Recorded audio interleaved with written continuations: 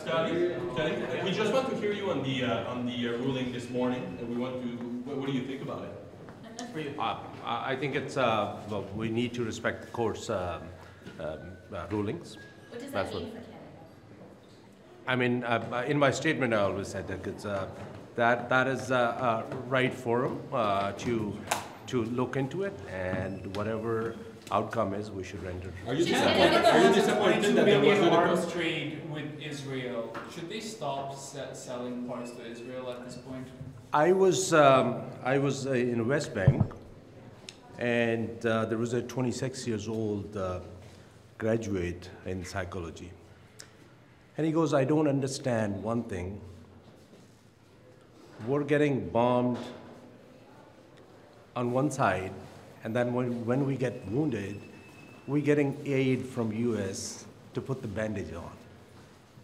So I fail to understand. Either give us bandage or destroy us." So this is something I came with this story. There's a lot of stories. So I think it's anything against international law. We should look into that innocent lives are being lost, and we should reconsider our policies. Do you think that it's coherent for Canada to say we'll support what the court is saying, and at the same time continuing to provide? Look, those are the institutions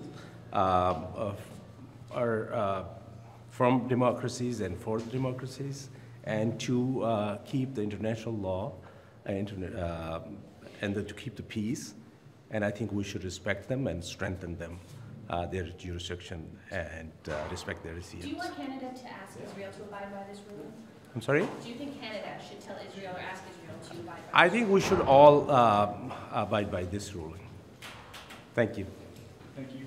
Je ne sais pas si vous avez une réaction générale à ce qui a été annoncé ce matin. La Cour demande à Israël de prendre des actions pour éviter que des actes génocidaires soient commis. On ne va pas jusqu'à appeler un cessez-le-feu. Est-ce que ça vous déçoit, cette portion-là? De manière générale, vous en pensez quoi? Bien, d'abord, je n'ai pas pris connaissance du jugement. On est en réunion de caucus. J'en connais les grandes lignes. Pour ma part, ben, je respecte entièrement la décision de la Cour. Puis, je pense que c'est la position aussi du gouvernement. Évidemment, on respecte l'institution.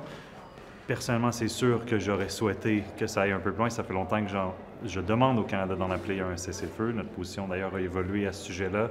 Mais quand on regarde la destruction à Gaza, les plus de 25 000 civils qui ont été tués, je pense qu'il faut qu'il y ait une accalmie, là. Et je sais que l'actualité fait les choses où, des fois, on perd notre intérêt sur les conflits à l'international. Celui-là, il faut rester quand même attentif à ce qui se passe parce que la destruction se poursuit. Puis, je veux dire, c'est 1% de la population gazaoui qui a été tuée. Moi, je pense que la solution, là, elle ne sera pas militaire, elle sera politique. Et c'est ce que je souhaite de l'État d'Israël. Est-ce que quand la Cour, bon, tout ça est préliminaire, mais quand la Cour dit qu'il faut prendre des actions pour prévenir des actes génocidaires, le Canada fournit de l'équipement spécialisé qui pourrait avoir un usage militaire. Vous, est-ce que vous pensez que là-dessus, le Canada devrait revoir ce qu'il exporte ou les permis d'exportation envers Israël? Je pense que c'est important d'être très attentif parce qu'on exporte. À ma connaissance, il n'y a pas d'équipement militaire à proprement parler qui est exporté vers Israël. Should Canada stop providing arms to Israel? Let's start with that. As I've just said, to my knowledge, Canada does not provide, properly speaking, military equipment as of now. So. But you provide parts to the US, which then build fighter jets that then bomb. To me, Canada, I have no strong opinion on that. I would need to know more what exactly is provided. Okay, and just on your thoughts on the fact that the ICJ is not calling for a ceasefire. I respect the decision. It's a disappointment. I've been, since October 20th, publicly calling for a ceasefire along with some of my colleagues. So I think the solution to this conflict, from my humble perspective, has to be political. It will not be military. So, thank you. Merci beaucoup. And just wondering now that you've had time to perhaps digest No, I had to record a video on Black History Month, yeah. Okay, what do you make of the ICJ?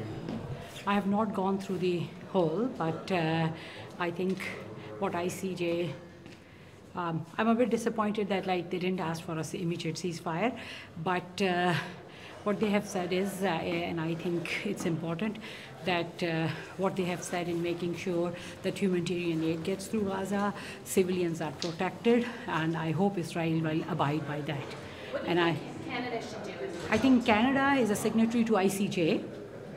As a signatory, I think it's incumbent on Canada to convince Israel to make sure that they follow what has been said in regards to making sure that civilians are protected, in regards to making sure that humanitarian aid can get in there.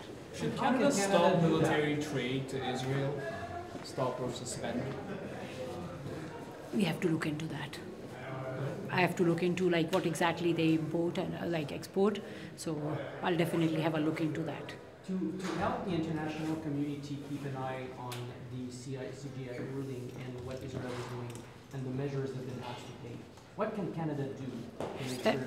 So see, Canada is a signatory to ICJ, so I think it's incumbent on Canada to make sure that they convince Israel to follow what has been said by ICJ. How do And they so do how that? do you do that? That's the question. Like they have to like have some dialogue with them and make sure that they are told that okay, like ICJ has said that like civilians should be protected. This is like right from the beginning.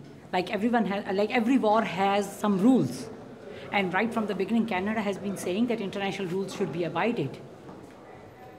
So now ICJ also has said that it is important that the civilians are protected. So I hope the international world will make sure that those, like what has been asked for by Israel is like, I hope they do it.